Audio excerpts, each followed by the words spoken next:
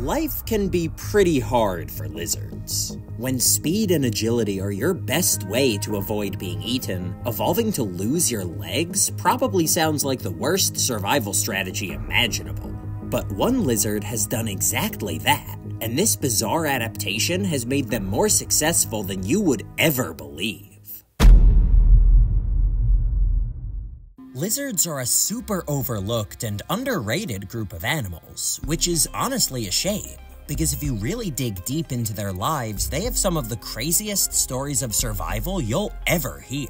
And deep in the pine forests of Louisiana, there's one species that breaks all of the rules for what you might think a lizard should be, and that is our target today. My name is Evan, and this is Harrison. We're twin brothers on a mission to make you an insider in the natural world, and a big part of that is sharing the stories of the weirdest and coolest creatures that you've never seen before. Tonight, we're searching for the eastern glass lizard, a species we've been trying to find again for years. Now, we've worked with glass lizards before down in Florida, but our inexperience at the time caused us to make a critical mistake. Careful, careful. Oh my god, it's a glass lizard. And you just lost its tail. Suffice to say that things in the field don't always go as planned. Luck seems to be on our side tonight, though, because it only took a little bit of searching for Harrison to spot exactly what we've been hoping to see. Glass lizard.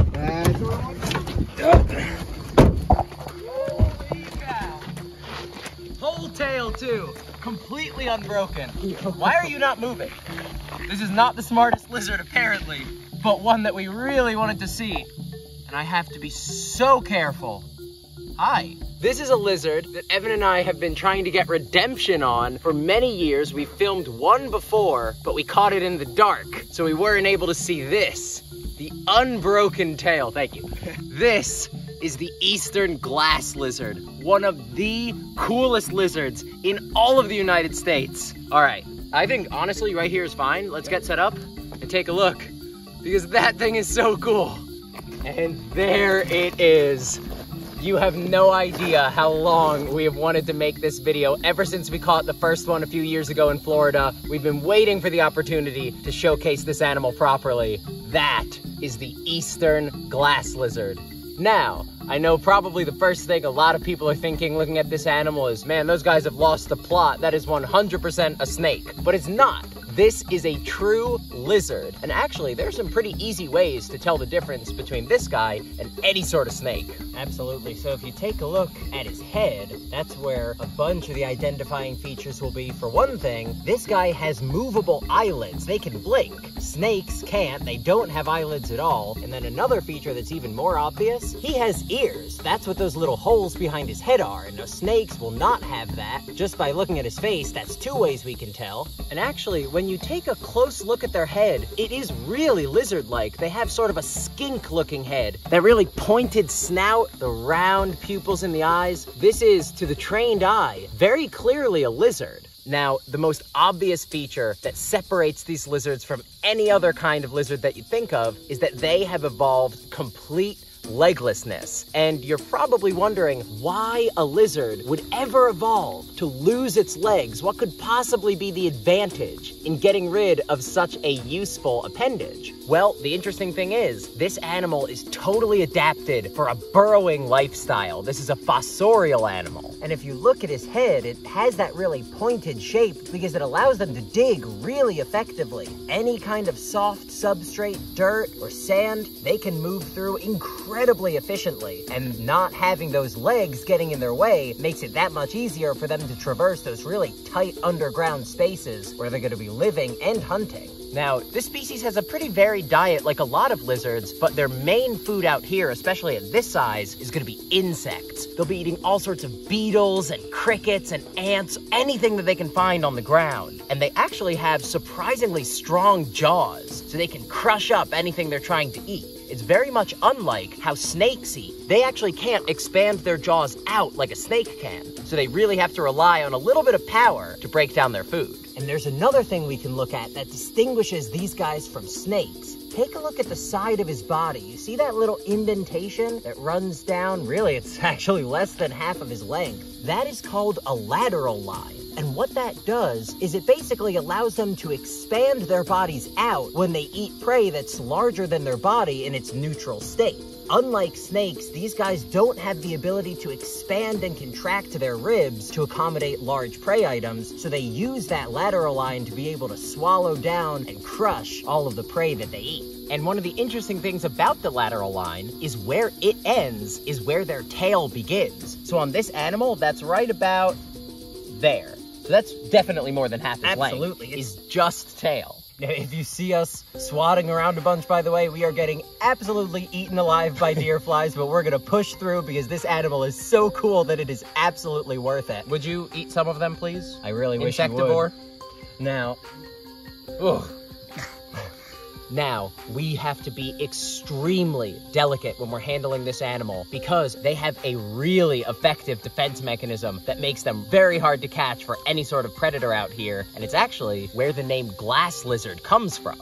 They have an ability called caudal autonomy, which is essentially the ability to drop off their tail. They literally sever the muscles that connect their tail to their body, and when they do that, the tail will continue to wriggle around and distract a predator and allow them a chance to escape. And a lot of lizards can do this, but they are the masters of it. If we were to grab this guy with even a little bit too much force, he would pop that tail right off. And unfortunately, we learned that the hard way down in Florida a few years ago. Now, luckily, that tail will grow back, but it will never be quite as long or quite as pretty. We can instantly tell that this animal has never dropped his tail before because his pattern is continuous and he has that beautiful reddish orange color that runs all the way down to the tip. That is one of the signs that this is an unbroken glass lizard, and that is an exceptionally cool find. Now, as Harrison mentioned, the tail will grow back in a few weeks to months, depending on its length, but it's very energetically expensive. It takes a lot out of these guys to regrow that tail, and during the time that it's growing back in, they're missing basically their best defense mechanism against predation. Exactly. So it's very dangerous for these guys to be moving around without their tail. That's why we want to be so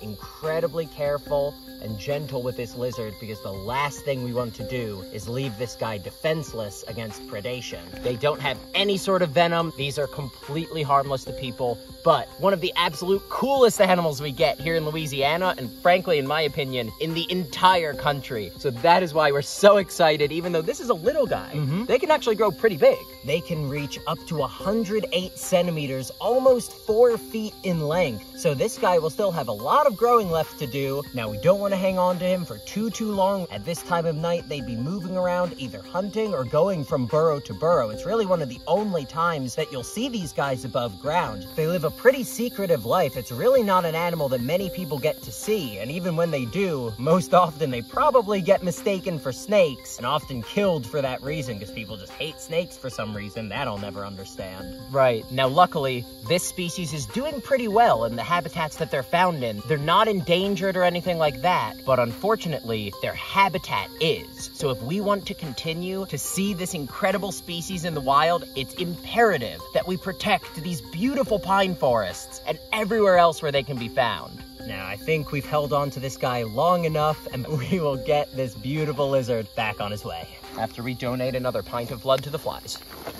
Now here's where things took a turn that we did not expect. Right after I made that comment about the flies, we stopped to get some extra close-ups of the lizard to round out the video. But we stopped feeling any flies around us, which was very odd.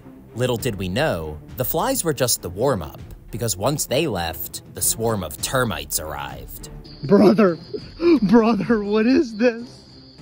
Oh gosh. You guys do not understand how big this swarm of termites is that just came in while we were filming. Holy cow. In case you were wondering, termites don't usually fly. This is a nuptial flight, an event where millions of individuals sprout wings and leave their home colonies in search of new breeding opportunities. And wouldn't you have it, a few thousand of them decided our filming lights and bodies were the perfect spot for that. God, bro, Brother, they're tracking us. Turn the light off, please, for all that is holy. Let's just wait a minute. Needless to say, with literally hundreds of termites crawling all over us, we didn't manage to get many more good shots. So, sorry about that. The deer flies are gone, and the termites have arrived, so we need to get out of Dodge, which means that this guy is free to get back on his way. Thank you for being such a good sport, giving us the redemption we so desperately needed. What a cool encounter. But I think it's over now that the termites have moved in. Wow. Good stuff, though. Chaotic as the end of this shoot was for us, it was totally worth finding out what the phrase skin crawling actually means to get this video. Glass lizards have one of the most seemingly unlikely life strategies of any animal, but it's endlessly fascinating to us that even the extreme move of giving up their legs turned out to be the best answer to the problems they face. It's not a fluke either, by the way, because there are legless lizards living on every continent except Antarctica. Nature is full of evolutionary marvels like this, creatures so bizarre that it's hard to believe that they're even real. And it's stories like these that inspire us to dig deeper into how the natural world works and share it all with you. Now, glass lizards are undeniably weird, but believe it or not, there are lizards out there who have even crazier stories of success than they do. Down in the Galapagos Islands off of South America, there is one species that has conquered a habitat that no other lizard on Earth can endure: the ocean. The marine iguana has quite possibly the most insane biology of any lizard, and if you want to find out how they manage to make a living underwater, check out this video where we find them doing it in the wild for ourselves. And with that, we hope you enjoyed, and we'll see you in the next one. Woo! Come this way! I am the termite whisperer. They are probably in my pants.